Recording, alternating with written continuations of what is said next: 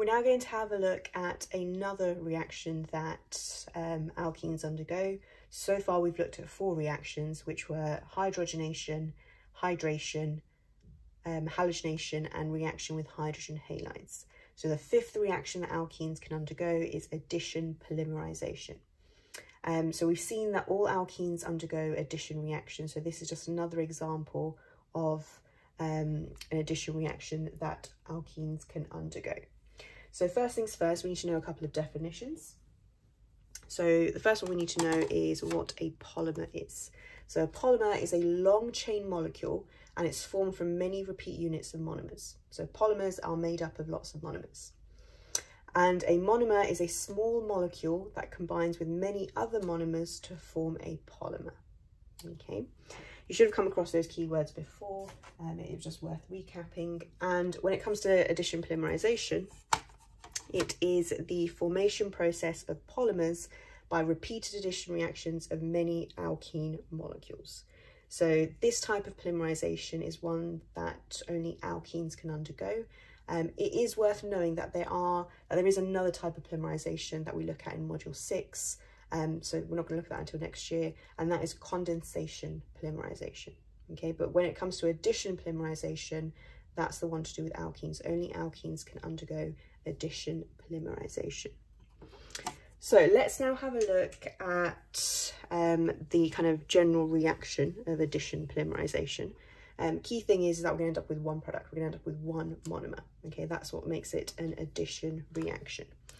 We're going to use a generic alkene. So an alkene is one that just has a double bond in it. So in terms of what's bonded to the carbons, it doesn't actually matter. So I'm just going to use generic W, X, Y, and Z as the groups there. They can be absolutely anything. Okay. And what we can do is we can have lots of these monomers. Okay, so this here is the monomer. If we have a lot of them, we can say, obviously to balance this and do this mathematically, we have n lots of this monomer.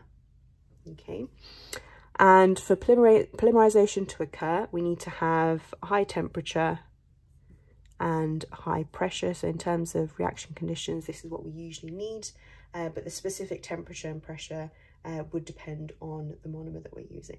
Okay. And in terms of what it forms, so if you think of it, if we have lots of these, they're just going to bond to each other. So the double bond is going to break and this is going to bond to other units, other monomers. So in terms of drawing the polymer, we're not going to be expected to draw out the whole polymer. The simplest way that we can draw it is by drawing a repeat unit. So the way to draw one repeat unit from the monomer is you draw the 2 carbons in, but you break the double bond between it. Okay, so you just have a single bond. You then put all of the groups in as they were before, Z.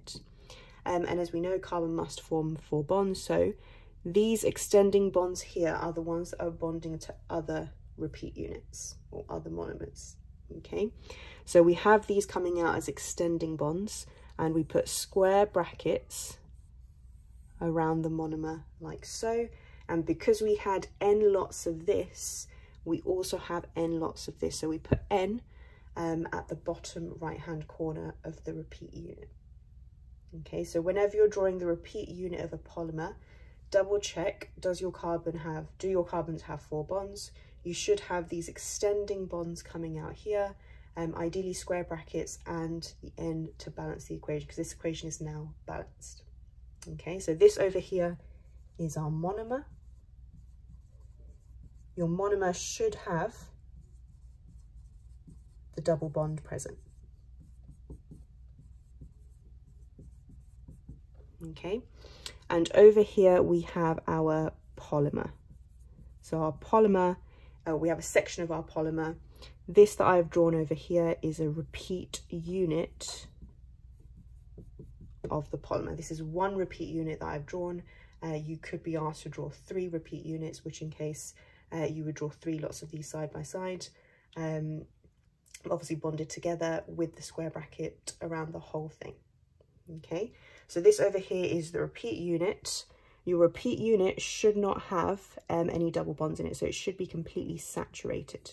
Your polymer should be saturated, unless there was a double bond in W, X, Y, or Z. then obviously that would stay. In terms of the kind of molecular mass of this, the polymer will tend to have a high molecular mass. So they tend to have high MRs because you've got lots of these monomers joined together. A polymer is usually, you know, thousands of these monomers joined together. So the whole thing will have quite a high molecular mass because there's so many atoms involved in it. Okay, right, so let's do some examples of actual polymers, because it is worth knowing these. The simplest one that we can have is polyethylene. Okay, so polyethylene is the one that we're going to look at now. And the kind of brand name for polyethylene has become polythene. So you may have heard of it called polythene. Okay, this is the material that we use for example, plastic bags. Okay, so polyethylene is made from lots of ethene molecules bonded together. So the poly part just means it's lots of the ethene monomers joined together. Okay, and that's how polymers tend to be named. They use the name of the monomer and put poly in front of it. So ethene, as we know, is the simplest alkene. Okay, if I want to write the balanced equation for this, it'll be n lots of our ethene molecule under high pressure and temperature. This will form polyethylene. Okay, so again, I'm now drawing one repeat unit of our polyethylene, and in order to balance it, I put an N down here.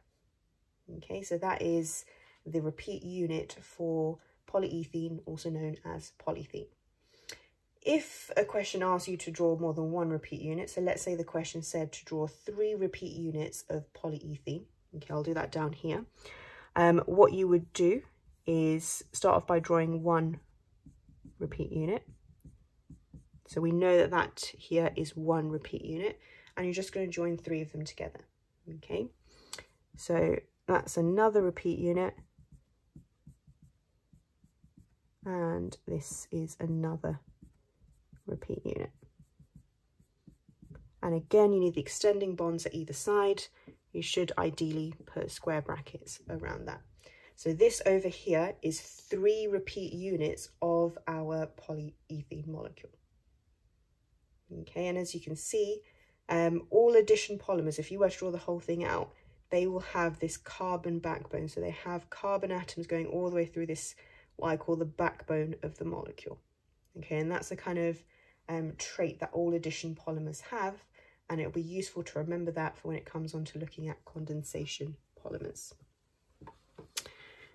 Right, let's have a look at another one. So this one is called polyvinyl chloride.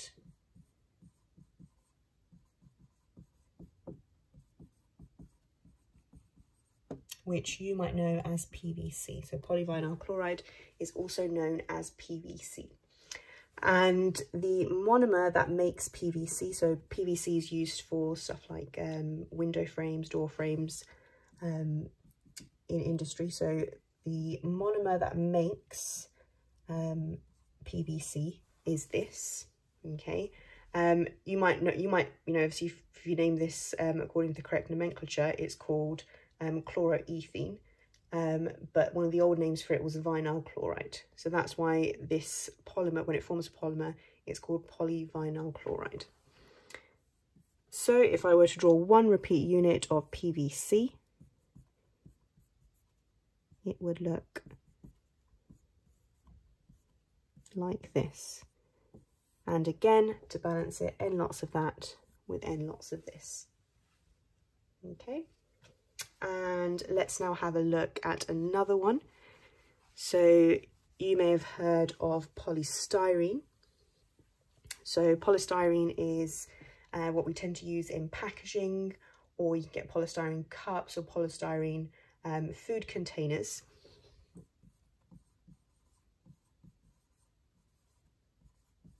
Okay, so polystyrene, the monomer for this looks like this. So I know we've never really seen this before, but that is a benzene ring. Don't worry why this is called styrene, but this kind of molecule here is called styrene. And then if we draw a repeat unit of this, of polystyrene,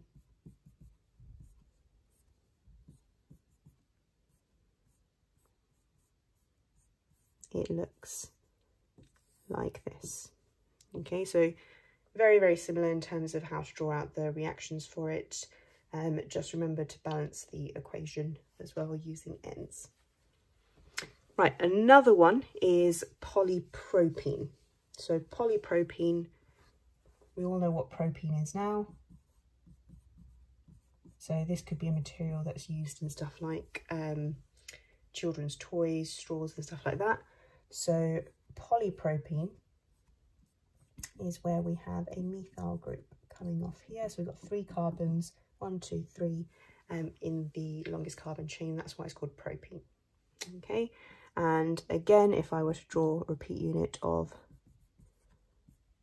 polypropene,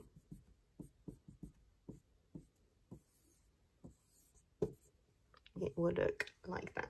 Sorry, that's coming off the board. It will look like that. Okay, and the last one that we're going to look at is called polytetrafluoroethene. Okay, so long name, so polytetrafluoroethene, and this is obviously shortened down to PTFE. Okay, and this is what's also known as Teflon. Okay, so the monomer for this, it's tetrafluoro, so tetra means 4, so it has 4 fluorine atoms in this ethene molecule, and a repeat unit of polytetrafluoroethene will look like this.